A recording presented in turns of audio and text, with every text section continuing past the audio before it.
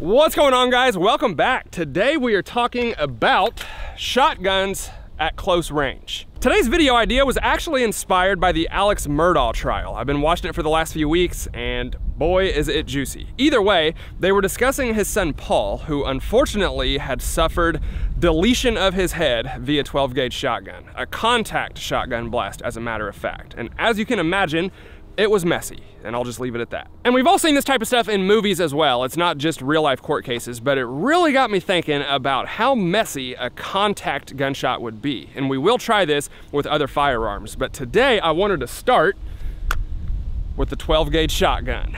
Quite possibly the messiest of them all. Now, if you don't know, a contact gunshot happens when the barrel is touching the target it's being fired into. We'll use my tire as an example. So when you shoot something like this with the muzzle pressed into it, not only are the projectiles causing damage, it's also the pressure and the gases that build up inside the barrel because they have nowhere else to go but into the target. And from what I've heard, contact gunshots are typically a lot more dramatic than a shot from even 1 or 2 feet away. All right, before we do our experiment, I want to show you all what a regular shotgun blast looks like when it's not in contact with a target. The gun we're using is the Benelli Supernova 12-gauge shotgun, and we're shooting double-aught buckshot.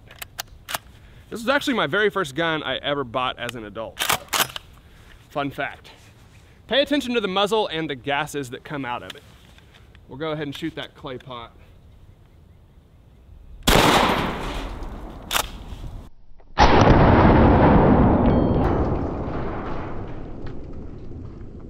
So you could probably see there's not a huge muzzle blast there, but what gases it does have come straight out the end of the barrel and dissipate very quickly because it takes the path of least resistance. But if the barrel is pressed into something, it has nowhere else to go.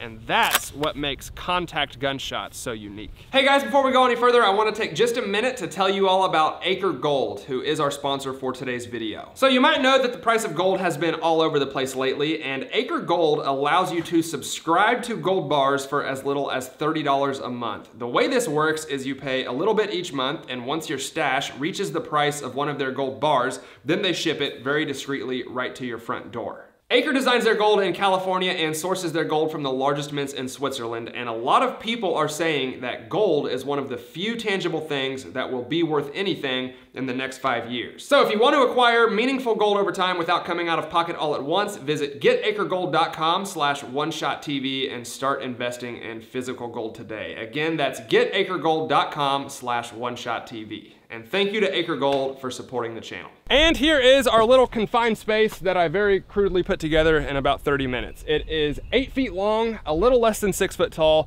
and about 5 feet wide. So basically the size of a shed.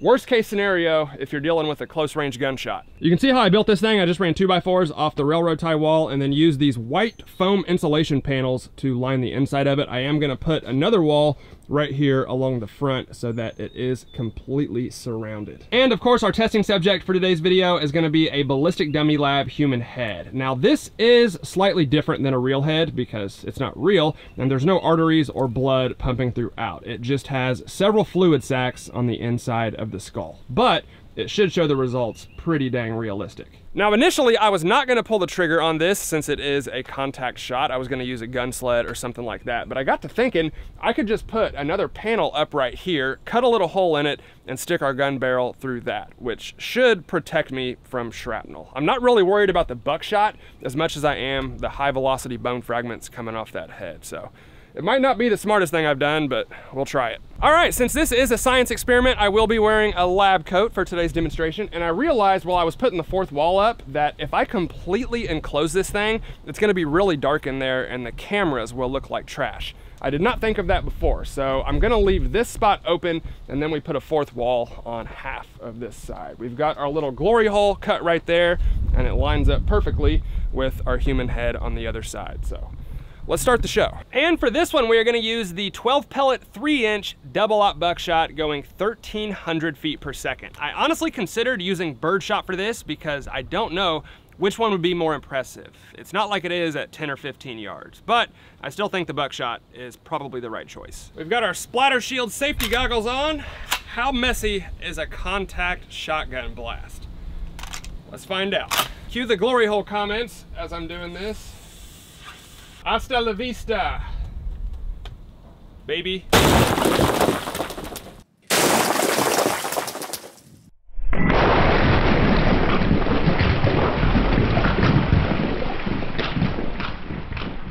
Yeah, that proved the point. God.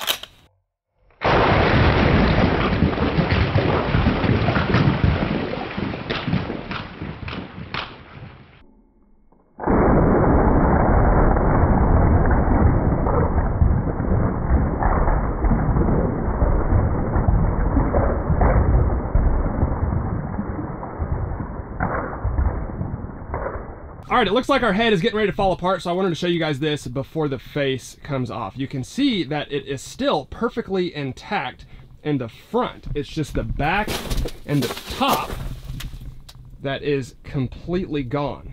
It's like a canoe back there. But the reason I wanted to point that out is because in the Alex Murdaugh trial, the prosecution was arguing that if it was a contact shotgun wound, the face would not be intact like it was. This is exactly how Paul Murdaugh was found. I know that's kind of graphic and gnarly to think about, which is why I chose green fluid over red, but we just proved that it is absolutely possible for the face to stay intact. And before we go into the shed, I want to show you all the shotgun that was used. So there is, you know, bone fragments and green fluid all over the barrel as well as inside the barrel. And even though I just poked that barrel through a hole, I'm still splattered with green fluid.